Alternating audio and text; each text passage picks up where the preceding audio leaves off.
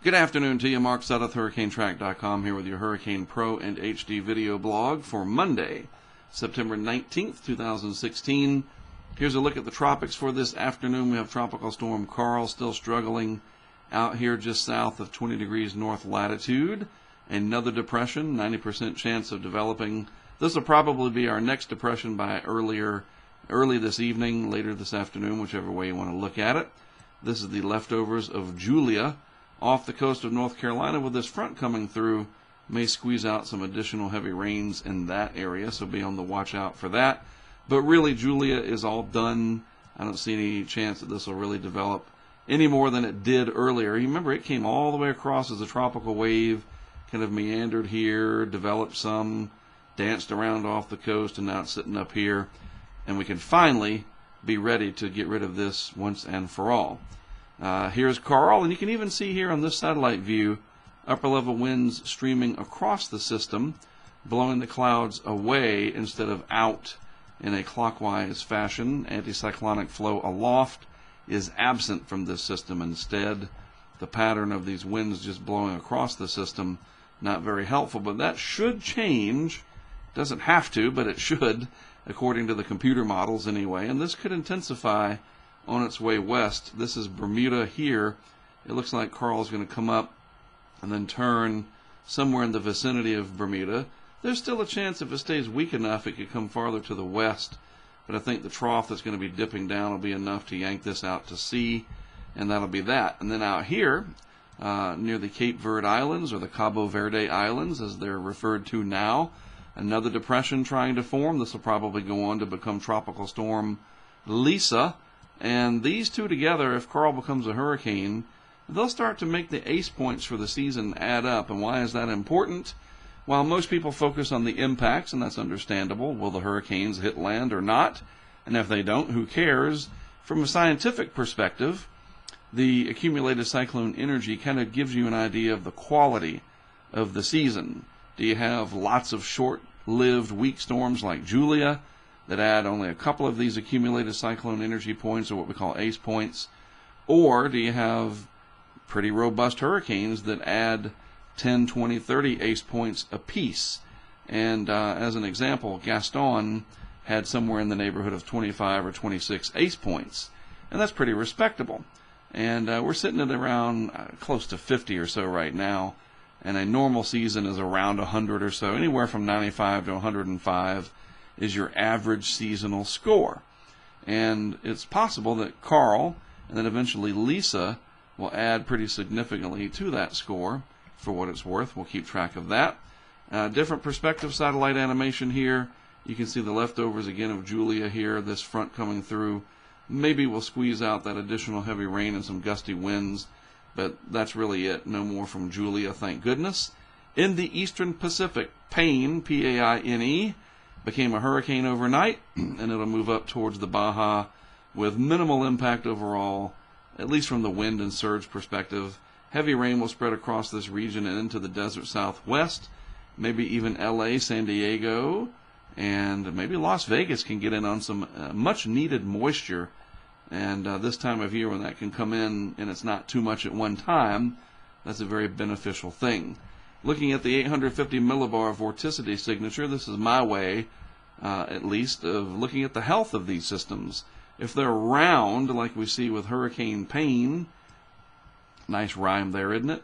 In the Pacific, well then, this round shape, says, look, this is a very healthy system. The vorticity is bundled, and when you see a round look to it, that's a very positive sign for development of a tropical cyclone. But then look in the Atlantic. You got these sort of weird shaped systems, elliptical here. I don't even know what you call this. It's just bizarre. And then, the slowly dwindling away shape of the low pressure area associated with Julia over there.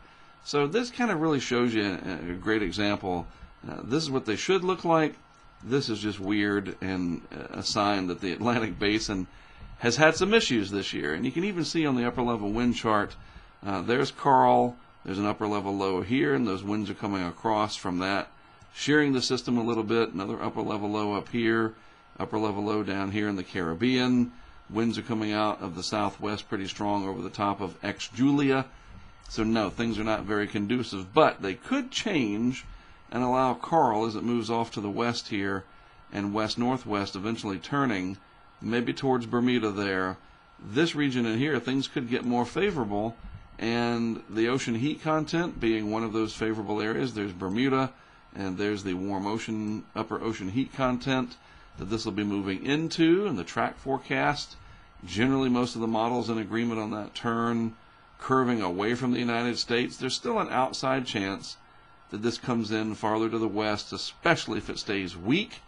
We'll watch for that, but it doesn't look like that's going to happen as of now. What's interesting, though, check this out. Most of the computer models here indicating a fairly robust strengthening trend, especially at days 4 and 5 here, getting into almost Category 4 hurricane intensity from some of these. On the other hand, the global model, the GFS, nothing, just flat. Actually, if you look at it, it weakens it a little bit. That's really, really weird. Not sure if the GFS is picking up on this or if it's going to be right or what, but we'll have to keep an eye on this, especially in Bermuda, because this is the time period that it would be approaching Bermuda, and you see that all these models have it strengthening. So if it passes close enough to Bermuda to bring whatever core there would be, then a strengthening hurricane could be a problem. So we'll be watching that very closely. Water temperature anomalies, I wanted to show you this for this date. Very warm still in the main development region, Western Atlantic, Caribbean and Gulf.